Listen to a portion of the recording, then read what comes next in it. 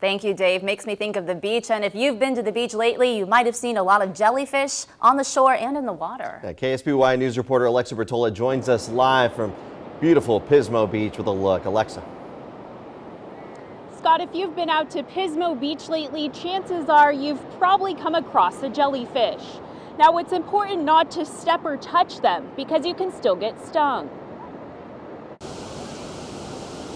It's summertime, and for some, that means sunshine, surf, and sand. I mean, I've surfed here for years, and I haven't really seen jellyfish too much, like once every 6 months, but now all of a sudden I'm seeing them every day. And he's not the only one. This surfer had a slightly painful encounter with one. So I was surfing north side and without booties, and I felt this like tingling thing, kind of like pins and needles, like wrapped around my foot.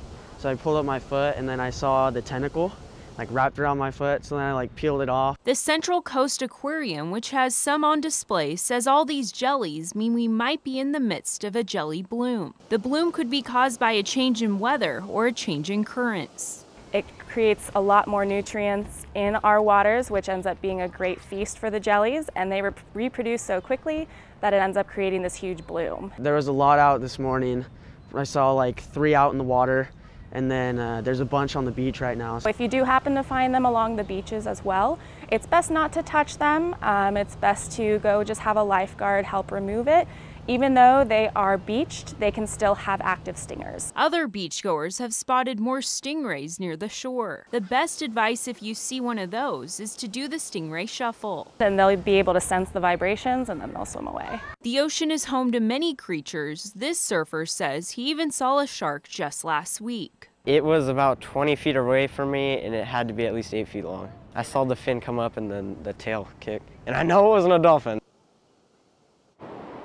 And if you do get stung by a jellyfish, it's recommended that you put hot water as well as vinegar on it. For now, live and local in Pismo Beach, Alexa Bertola, KSBY News. Have to practice the stingray shuffle. Thank you, Alexa. And if you're stung by a stingray, you'll want to seek medical attention to have the barb removed.